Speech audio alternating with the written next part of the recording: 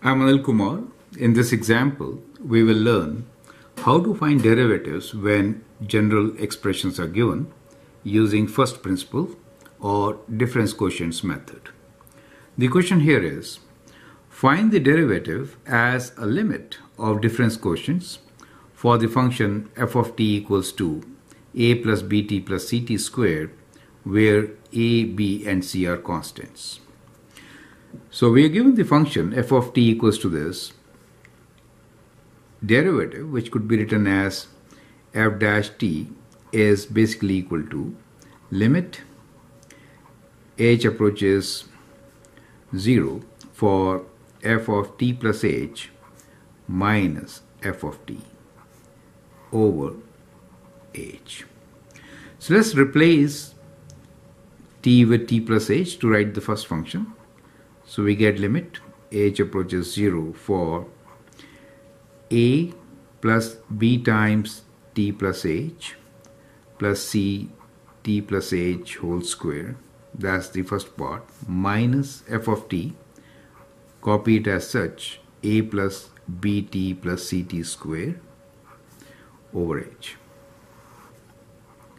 Now to expand, we will apply the distributive property. I hope you remember what is a plus b whole square. So let me write down here, a plus b whole square is a square plus 2ab plus b square. So we are going to use this formula to expand the term given, right?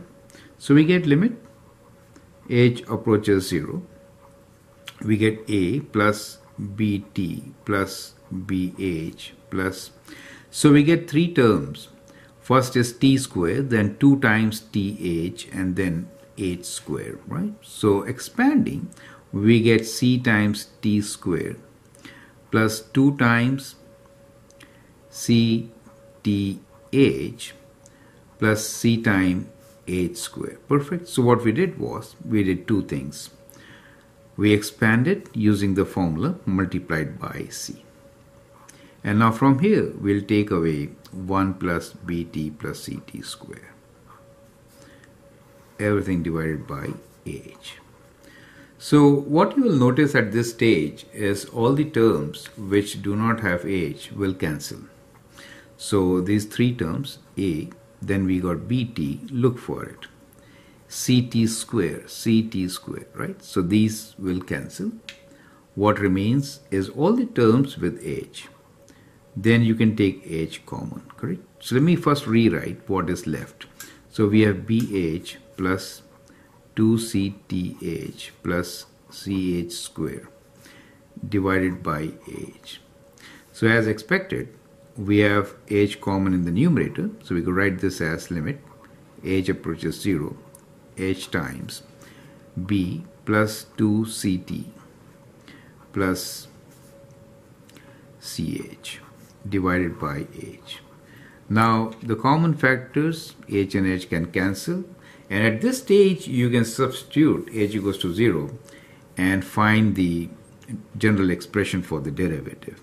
Substituting 0, we get b plus 2ct.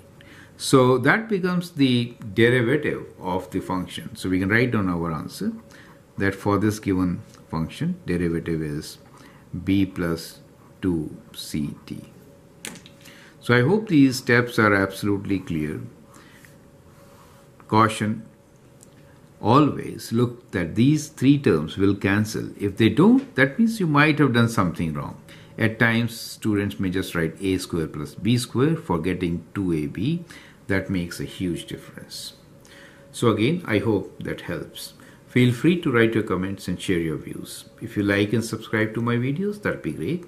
You can always post questions for immediate answers. Thanks for watching and all the best.